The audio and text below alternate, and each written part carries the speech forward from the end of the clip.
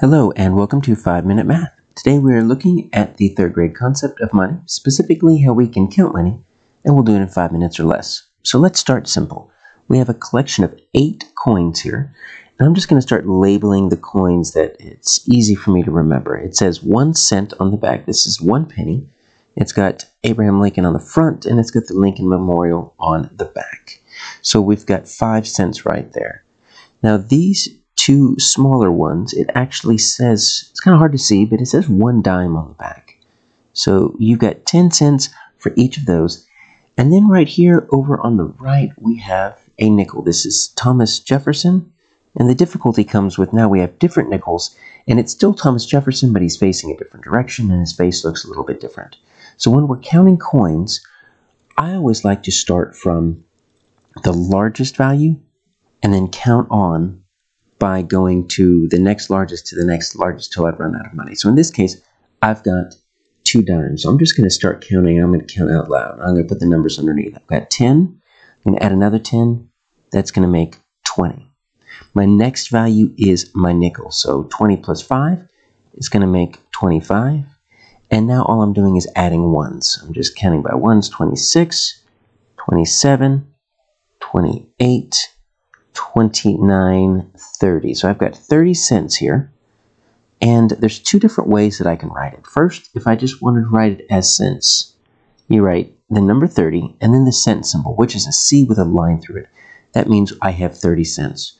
But another way that you need to understand how to do it is with a dollar symbol. So right now we don't have a dollar. So we're going to put $0 decimal 30 cents. Now, the trick with this is you do not put a cent sign after this. You just put the dollar sign and the decimal, and that means the same as cent. So you would not put a cent sign in front of the 30 cents. You wouldn't do this because that's going to give you the wrong number. And you wouldn't do this back here because that's going to also mess you up. So if you're going to do just cents, it's just going to be 30 with the cent symbol. If it's going to be the dollar and the decimal, it's $0 decimal and then 30, and then it's your dollar sign up front. It's going to tell you that you're dealing with 30 cents. So we have another collection here, and you see that we've got 2 quarters. So the quarters are the ones that are probably going to change the most. You're going to see George Washington on the front, and then on the back, it can depend. So what you see on the screen here is one of the older versions, and it's just got an eagle clutching a bundle of arrows. But a while ago, the United States Mint started putting out different quarters with different states. So sometimes you're going to see a quarter and it's not going to look like this. So you're going to have to just look at the size. The quarter is going to be the largest coin we have that we use regularly. There's going to be larger coins of like the $50, but we don't use that very often. So we've got Abraham Lincoln here, the Lincoln Memorial, and then here's the dime again. This is worth 10 cents. This is Franklin D. Roosevelt.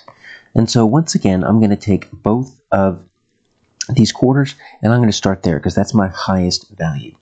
So this is worth 25, so I'll start here, and I need to know that 25 and 25 make 50. Adding quarters is going to be very useful. I go to my next value, so here's my dime.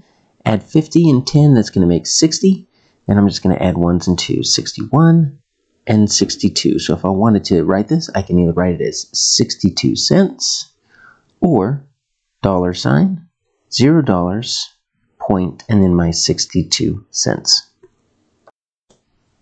And finally, we have a dollar bill. So this is George Washington. This is worth $1, but if we wanted to start with coins, we would say that our $1 is worth 100 pennies. It's worth 100 cents.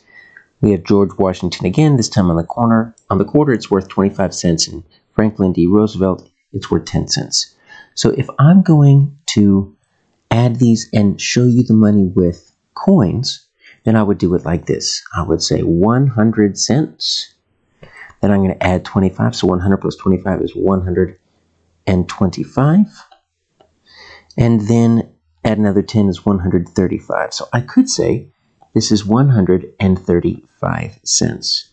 But most of us aren't going to say it like that. We're going to add the dollars first. So we're going to say this is just $1 decimal, and now I add my cents. 25 and 10 makes 35.